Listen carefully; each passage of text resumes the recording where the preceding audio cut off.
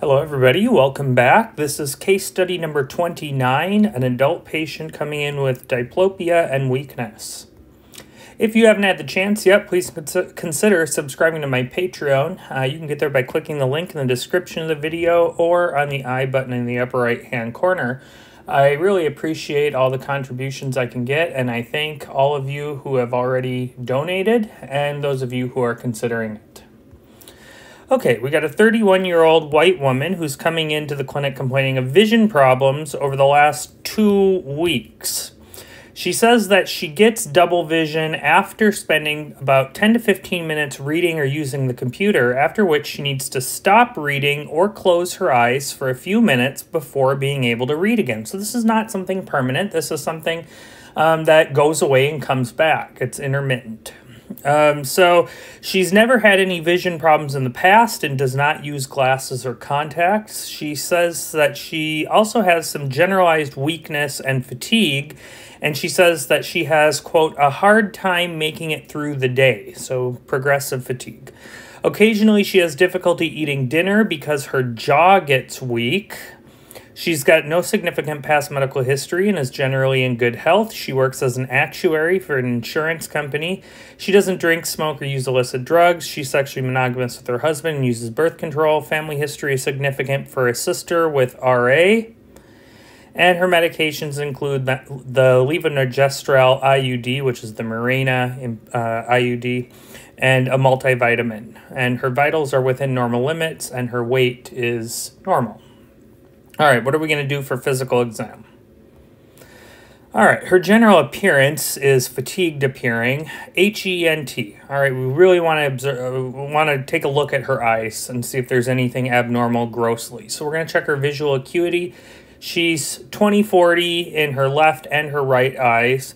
She's got a normal fundoscopic exam. Her pupils are equally round and reactive to light and accommodation.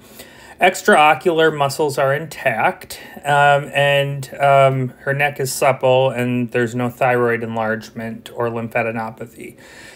Lungs, heart, abdomen are all fine. Neurologically, her muscle strength is +5 out of 5 in all extremities, but decreases to 3/5 on repeat examination after a couple minutes. So she's getting some weakness after exertion. She's got some weakness on eye closure, so muscles, some of those small muscles in the face are problematic, but she's got normal gait, cranial nerves are otherwise normal, and she's got normal deep tendon reflexes. All right, what is our differential? So it's not a very big differential. She's got some small muscle weakness, and so typically what we think of with that is myasthenia gravis and Lambert-Eaton syndrome. So these are the two big things that we're considering. These present kind of this way. Another one is botulism because of the fact that it does have muscle weakness as a presenting feature. We do need to consider it. And then hypothyroidism typically doesn't cause muscle weakness, but it can cause fatigue and sort of a general weakness picture. So that is also something to consider. So now that we know that this is our differential, what are we going to do for workup? Remember, on CCS, come up with your differential, then pick the labs that you want to do. Otherwise, you're going to be, just shotgunning your labs. All right, so we are going to get an acetylcholine receptor antibody. That is to diagnose myasthenia gravis. Because she's got this, these muscle weakness signs, we want to get an EMG. You don't have to, but it would be good for completion's sake. And then because we're considering the possibility of hypothyroidism, we're going to get a TSH. So what do we find? Her acetylcholine receptor antibody is positive. Her EMG shows a decreasing response amplitude upon repetitive stimulation, meaning that the conduction, the muscle response is getting weaker the more that she uses the muscle. The more that the electrical impulse sends a signal to the muscle to contract. And her TSH is within normal limits. So this picture is myasthenia gravis. Now, we will need to do a further workup on this patient because the majority of patients with myasthenia gravis will have abnormalities of their thymus. Now, remember, the thymus doesn't really do anything in adults. It's more in neonates and fetuses. So it is something we want to look at. So we are going to get a chest CT. Now, some people will say chest x-ray. You could probably get by with that, but I would prefer to go with a chest CT. Then we're also going to get a TSH if it's not already done, because hyperthyroidism can cause this sort of weakness. Now, we already did our TSH, but it's something that you would want to include as part of your further workup if you haven't done it already. Now, the treatment for myasthenia gravis is pyridostigmine. Pyridostigmine is an acetylcholinesterase inhibitor, so it increases the amount of acetylcholine at the synapse and can outcompete those antibodies. Now, I just want to go back. The diagnostic test is that receptor antibody assay. You do not do the tensilon test. Administering edrophonium, don't do that. Okay, that is the wrong answer.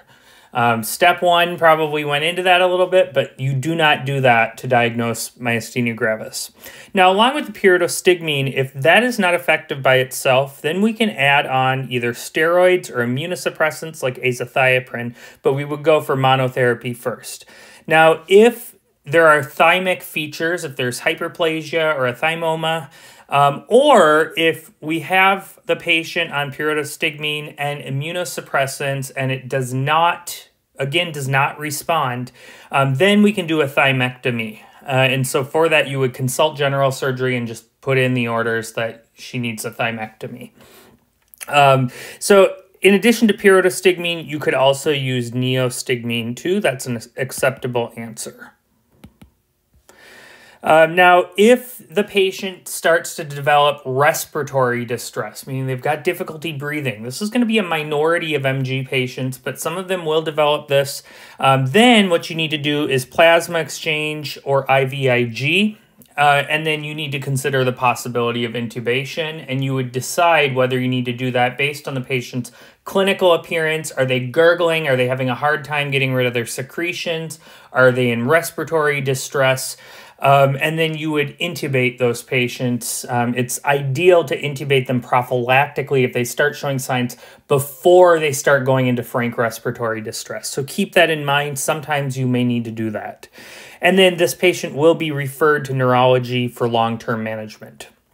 So MG is a neuroimmunologic disorder. It's a type 2 hypersensitivity, meaning you're making antibodies against parts of your body, against your own tissue, in which autoantibodies bind to acetylcholine receptors at the NMJ, resulting in small muscle and proximal muscle weakness that characteristically worsens with exertion.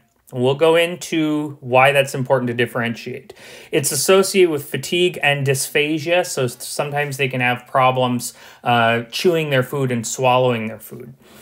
The best initial diagnostic step is the acetylcholine receptor antibody assay, but the EMG is going to be the most sensitive test. Now, if the acetylcholine receptor antibody assay comes back negative and you still suspect myasthenia gravis, then you can get this muscle-specific kinase antibody assay. It's a little bit more sensitive.